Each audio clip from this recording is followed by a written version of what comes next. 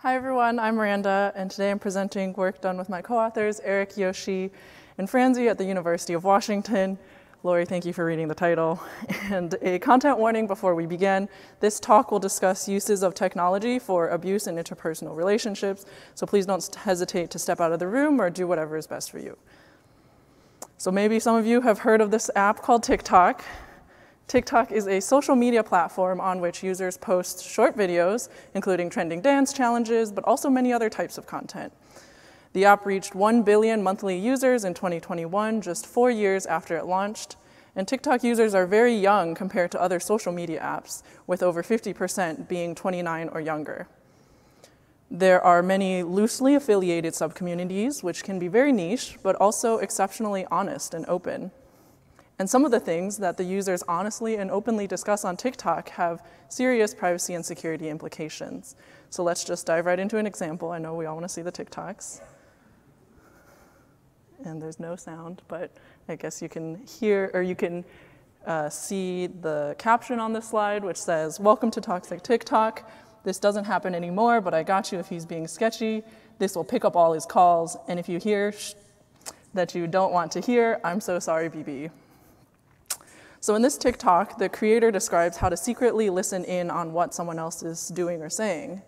Step 1 is to get access to the target's phone and turn on a feature that was originally described, that automatically picks up incoming calls, which is originally intended as an accessibility feature. Step 2, when the attacker wants to listen in, the attacker calls the target's phone, which will automatically pick up, allowing the attacker to eavesdrop without the target taking any action.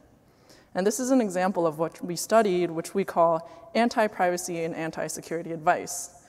Anti-privacy and anti-security because the techniques often involve violating privacy or breaking device and account security. And advice because the videos are intended as guidance, intended to be widely seen. In this research, we first ask what information or systems are being targeted in anti-privacy or anti-security advice on TikTok, and by whom? How are these attacks being carried out, and for what reasons? And second, how do anti-privacy and anti-security advice relate to a broader societal context? So now I'd like to talk about our methods. We used a case study methodology, and we selected our research questions and case studies at the same time using an approach called progressive focusing. The aim of progressive focusing is to thoroughly understand the case. If early research questions are not working, or if new issues become apparent, the design is changed. So in this way, we considered other contexts like Proctorware and smart homes, but ultimately focused on intimate partners and parent-child relationships.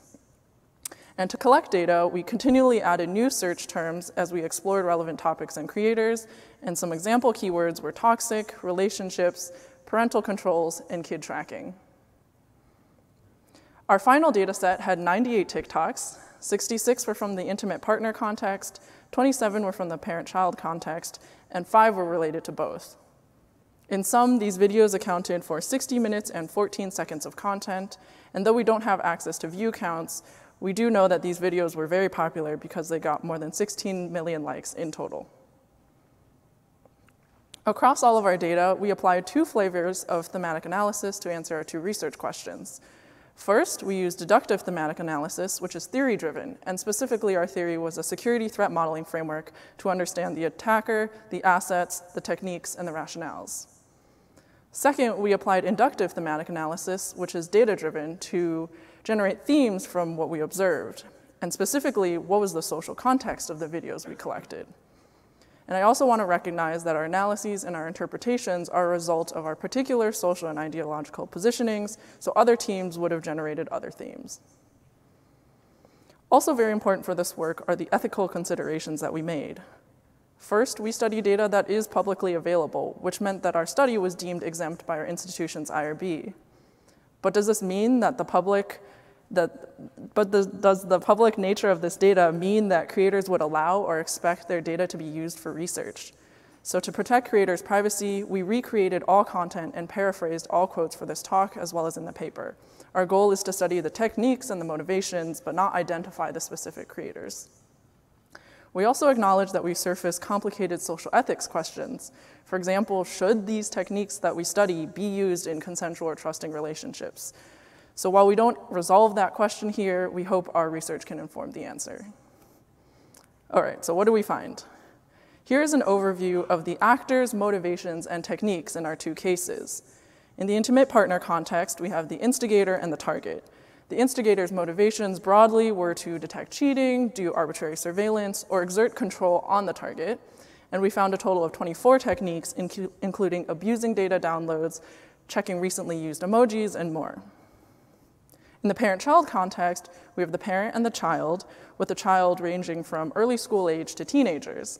And the parents' motivations were broadly to ensure child safety or exert control. In the paper, we also discussed the child perspective, but I'll skip that for this talk. We found 7 techniques, including hiding AirTags in their children's bags, installing tracking apps, and more. So in the intimate partner context, for instigators who wanted to surveil digital communications, one technique we observed was exploiting data downloads. Data downloads are a privacy feature, in fact, made common by GDPR's right of access. So for example, you can download a copy of the information you shared with Instagram, including all of the sent messages. In the screenshot showed here, the video suggests entering the instigator's email address in the data download request form so that the instigator is sent a copy of the target's Instagram direct messages. And in this scenario, physical access to the target's device is assumed. The video's first instruction is just go on his Instagram, because in close relationships, the common assumption of one person's perfectly secure device does not hold up.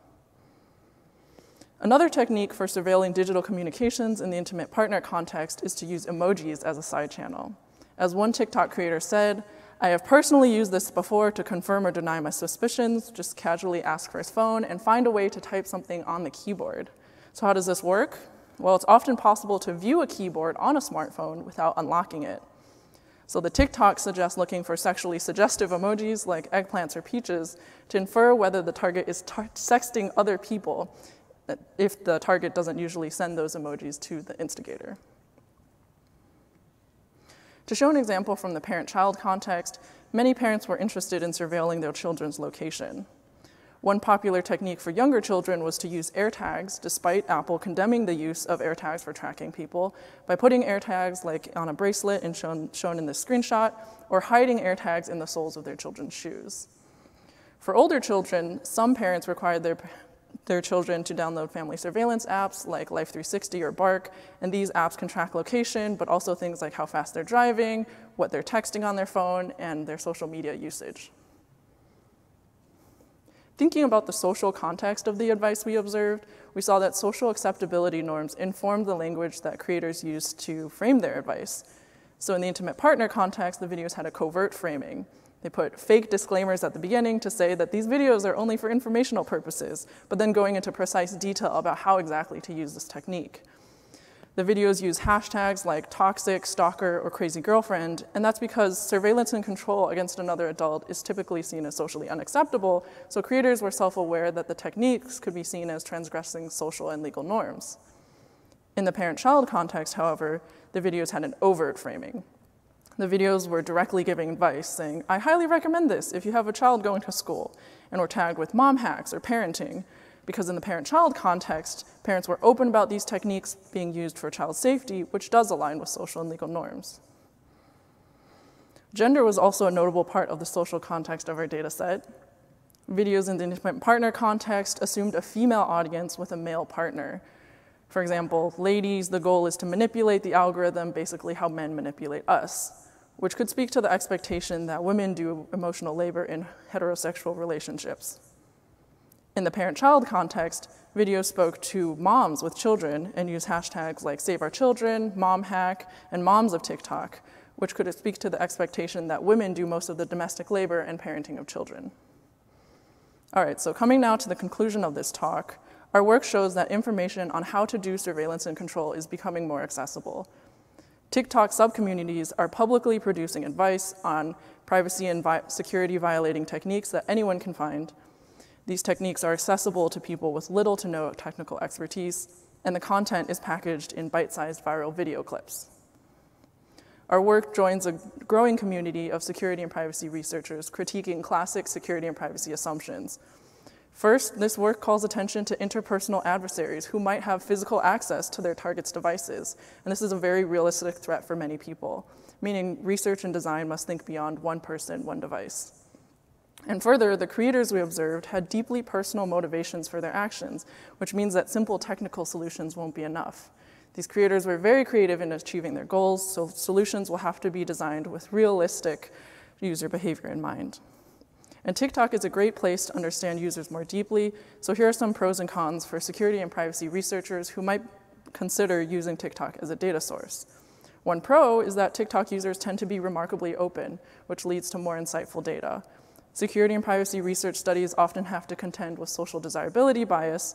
For example, if we had tried to interview people about surveilling and controlling their partners or children, our data would not have been as rich as it was. And further, TikTok's users are younger than other social media platforms. On the other hand, there are also challenges to using TikTok data, and first and foremost is that there are many ethical considerations with gathering public data. For example, research must think carefully about how to fairly treat content when creators might not expect that it be used for research. And it is still difficult to collect TikTok data at scale because the research API has not been released yet. Finally, understanding TikTok videos requires understanding the subcommunity they come from, including their language and style. In summary, we hope future work considers using TikTok data carefully. Thanks so much for listening, and I'm happy to take questions now.